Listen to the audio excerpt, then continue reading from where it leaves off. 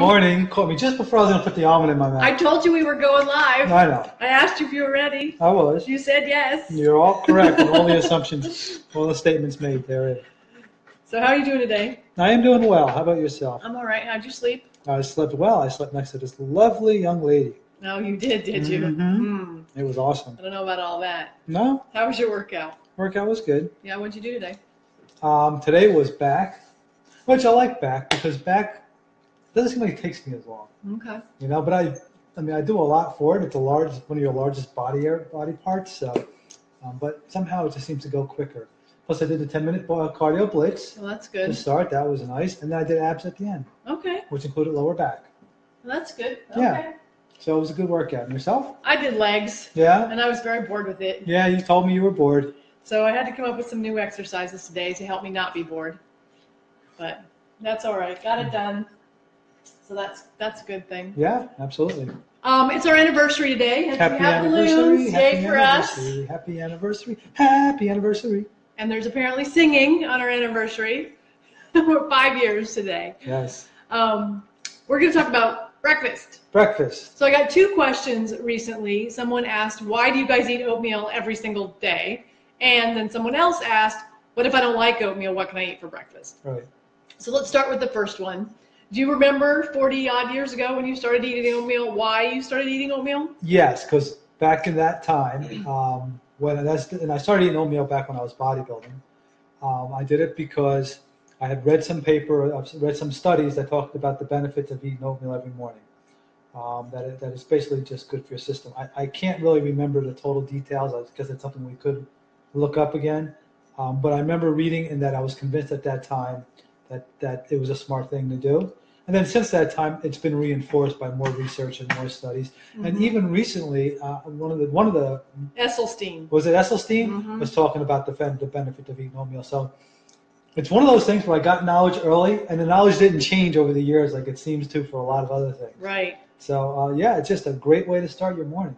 So oatmeal has a lot of fiber, both soluble and insoluble, which is really, really good for your GI tract and for your biome, which I talk about regularly about how the GI biome needs to be healthy if you're going to process food properly. Mm-hmm. And oatmeal feeds that. It also has a lot of good starches in it, which we talk about eating starch. It's got protein in it. And, so it has basically everything you need. Fiber, it has a little bit of fat, starches and carbs. So right. It's a great way to start your morning. And you can add anything you want to it to make it taste good. Right. So, that's also, it picks up pretty much whatever you put in it. And Esselstyn was talking about his wife adds maple syrup, right? Is that what she said? Brown sugar? I think she uses brown sugar. Brown sugar. Not a lot. Like she's not making it swim in brown sugar, but she does add some brown sugar. Well, but I mean, this is the point where, as we've said about Dr. Esselstyn, is he's very strict. He's very hardcore. You don't deviate. You don't eat nuts. You don't eat seeds, and he's like, eat the oatmeal with the brown sugar if that helps you eat the oatmeal. Yeah, his point is that the teaspoon of brown sugar that you put on your oatmeal isn't what's going to kill you. Right. There's a lot of your body can process a little bit of sugar. It's the sugar in the ridiculous volumes that Americans eat that's the problem. Right. And if you go ahead. I was going to say, and if anybody's wondering about these doctors that we always throw out there, actually, if you go to our website now on almonds on the resources page, we have the actual the books and the videos, the lectures, and the lectures, which are YouTube lectures, which are free to view. I mean, you can just go click on them right on our website and view them right there. Yeah, on the resources page. Right. So if you're wondering who are these people they're talking about, there's stuff on the resources page that'll tell you. So, what's Laura have to say today? 5-site. What is that? Talking about the biome and studying it. Oh, okay. You have to let us know what it teaches you. Yes, absolutely. What you learn. And I guess the thing is, knowing that is great, but what do you do with that information? Yeah. I don't know. But hey, it's good to know, I guess. Right. Good knowledge, all knowledge is good knowledge. And what we're learning is that these numbers that doctors are basing, physical fitness on, some of them are so old and so archaic that they're not really relevant, but that's Right. what they had to work with, so that's the numbers that they use. Right, exactly. You know, so that's kind of bizarre, but that's going down a different path. Yeah, that's a different thing. So we eat oatmeal because everything we've read says it's really good for us. And, you know, equally, I'm putting lime juice in mine today because I have lime juice and I can. And you're a lime juice fan. I am. And we've had really good experience with it. Like eating oatmeal makes us feel good. It lasts. It sticks around. You can, you know, we eat breakfast now and we won't eat lunch till like 2:30 or 3 in the afternoon. I do snack in between. He does. I'm not a huge snacker. Yes.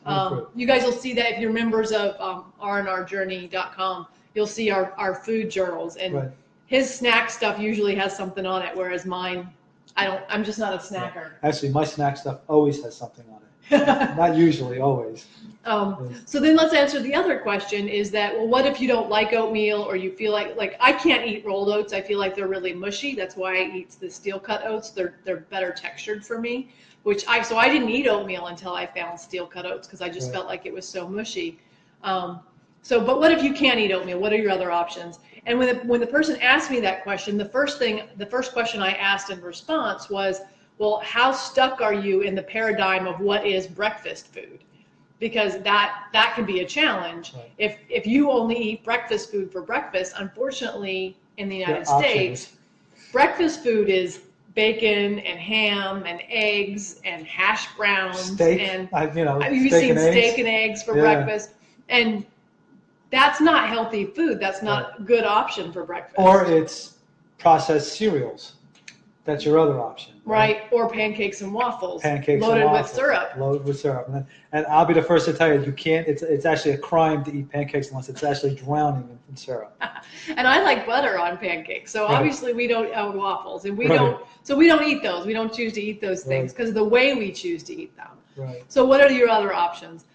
So if you can get outside the paradigm of what is standard American breakfast food, and if you've ever eaten cold pizza for breakfast, it means you're not trapped in that paradigm. Right, so exactly. You can do this. There are a lot of other things. In England, they eat beans on toast for breakfast, which is a great healthy option. Actually, a tremendous option. A great option for breakfast is beans on toast. Also, quinoa. If you don't like oats, or there's something about oats you don't like, quinoa is also another great grain that you can adapt to anything you want to put on it. So you can eat quinoa just like we eat oatmeal. Right. You can eat it with brown sugar, or you can eat it with maple syrup, or fruit, honey, or anything else. And all the different things that we put on our breakfast in the morning. Yeah, all of it could go on quinoa just as easily as it goes on oatmeal. And it's interesting because I had someone say to me, and I posted this the other day, I don't eat fruit because of the sugar in it. And I find it interesting that people don't eat starch because carbs, and they don't eat fruit because sugar, both of which are perfectly healthy, good foods for you. Right. But they're happy to eat cheese and dairy and eggs and meat. And never ever does it occur to them that the saturated fat and cholesterol in it will kill them. Well, that's because all the marketing dollars go where big food are pushing the things that they want to sell. Yeah. And what they don't want to sell, big grapefruit does not have a lot of money. No. Big orange and big apples, they don't have a lot of money to go against, big beef and big processed food. And that's another thing you can eat for breakfast is, any kind of fruit is going to be good for you for breakfast. Absolutely. But then, think outside of that even further. The person I was talking to, I suggested, well, what if I made a salad recently and I posted it on the R&R Journey page that was made of rice, beans, and corn, and it had a mango dressing on it. There's nothing that says you can't eat that for breakfast. Exactly. So if you can get outside the paradigm of what is breakfast food, which you have to break anyway because breakfast food is typically a meat-based or an animal-based product, then you can eat anything you want. I've been known to eat whatever leftover dinner we have. Yeah, you've had. You guys have seen me. I eat random stuff for breakfast sometimes. Absolutely, you do, and that's fine. And I guess it's the other thing I would add is that you can eat anything healthy for breakfast if you just get out of that box, that says it has to be breakfast food. Breakfast food is no different than dinner food. It's food. Right. And if you eat good quality food, it shouldn't matter what time of day you eat it. And somebody was telling me that he's responsible for feeding his kids dinner, that his wife feeds them for breakfast and lunch, but then he feeds them dinner. And he's like, I don't know what to feed them if I don't feed them meat. I'm like, well, why can't you feed them oatmeal? He's like, for dinner? And I'm like, well, why not? If they're not eating it for breakfast, why can't you feed it for dinner? Right. And you're right, Laura. Burritos for breakfast are awesome. I've eaten them for breakfast. Bean burritos are phenomenal for breakfast. Yeah. I always make them too big though. They always fall apart, like because I can't try to put too much stuff in there. Yes. Well, they're dream burritos. You make them in a dream one day you could actually eat them that way. Close it. That'll never work. But that's a great breakfast food. Yes. So it's a matter of having stuff in the house that's easy to eat. And, you know, if you're one of these people who's rushing out the door to work, which, you know, a lot of people are, Right. things that you already have made, like steel cut oats that have soaked overnight, or quinoa that you have in the fridge, or brown rice that you have in the fridge with beans, those are kinds of things you literally just throw in a bowl, Eat quickly. heat them up, Yeah. take them with you, whatever. Right. You can pack them and bring them for lunch. Right. And then, you know, in the summertime, I eat a lot of, I call them smoothies. They're not really smoothies. They're ground up fruit, and then I put all of my nuts and seeds in it. So they're really crunchies. Crunchies. That's probably more accurate. It's definitely more Right. accurate. But so that's something. I don't like them in the winter because they are cold, and I prefer to eat something warm. Right. But that's an option for breakfast, or for any meal, Mhm. actually. So basically, any meal that you eat anytime can be eaten for breakfast. Right. So, yeah. She has a favorite comedian song about overstuffed burritos. Yeah. I'm a fan. I always make my burritos overstuffed. Yeah. So, but that's the point. You know, I wanted to say, if you're not an oatmeal fan, and that's fine. If Right. you can't, you know, I always say, if you can't eat it or you don't like it, then don't. Find something Right. else that you do Right. like. Exactly. I can't imagine why you wouldn't like oatmeal, especially if it's steel cut because it's not mushy. But hey, you know, that's the Yeah, reality. I mean, some people just don't like certain things, or Yeah. at least in their mind they don't like them. So Right. that's fine. So But there's- quinoa, yeah. rice, great options. And there's tons of other things. Making your own muesli is a really good Yeah. option, where you put rolled oats and then whatever else you want to Right. put in it, mix it all up. I may have to add some. You can make your own trail mix too, with a lot of raisins healthy today. things that you can, if you have to eat while you're driving, Mhm. that you something you can just grab and put in your mouth as you're driving, and you can make a trail mix that is so healthy for you and so good for you. Yeah, Uh-huh. and you can always use almond milk, or whatever kind of plant-based milk you like if you Right. want to eat a cold cereal, or even if you prefer to make your hot cereal with something other than water, you can Right. make it with a plant-based milk. Exactly. So that's always a great option as well. Yeah. Do you have any other thoughts about breakfast other than eat anything you want for breakfast as long Did I as it's mention plants? did I mention I eat oatmeal for breakfast? Did everybody get that? And then, I think we got and then I that. put hemp seeds, chia seeds. Now I'm going blank. Oh, amla, Pumpkin pumpkin seeds. seeds, sunflower seeds. I put flaxseed in his oatmeal She today. stuck in some flaxseed in my oatmeal today. Spirulina. Blueberries, bananas, and spirulina. Did I say spirulina? I don't know. We both said it And now. I mean, it looks nothing like oatmeal when it's done. No, but, look at it. Here he has it stirred up. Look how it's green. But it's good for him. It's good, and I and like it. It's yummy. that's a lot of food. Look how big that bowl is, and Yeah. it's full. Yes. So, Yes. so that's our thoughts about breakfast. You can eat pretty much anything you want for breakfast. Right. I would definitely, if you're not a grains fan, I would recommend beans. Beans. And either over rice or Yeah. quinoa, or even a potato is really a Right. good option for breakfast. Right. So that's going to give you the starches you need to Yeah. make your I day. mean, a really three-bean go. salad. Yeah, what's wrong with that for breakfast? Mm-hmm. You know, it has everything you want. And you can mix a little bit of rice in there, and it'd be awesome. Yep, You know? absolutely. So, yeah. So don't get stuck in the American paradigm of what breakfast food is. Right. Think outside the box, and you can eat anything you want for breakfast. Right. I mean, so the term breakfast, lunch, and dinner is really a marketing, thing, Mm-hmm. right? I mean, they market it so that they can then say this is the food you should have for that period of time. But the term breakfast, of course, came from breaking your fast, Which is the which overnight. has nothing to do with breakfast. It has the time because you think overnight, but sometimes people won't break their fast back in those days until evening when they can find food. Right. I mean, breaking your fast was when food came to you. When food was available. Right. So let's not get caught up on what breakfast Means. is supposed to be. Exactly. Yeah. Yeah.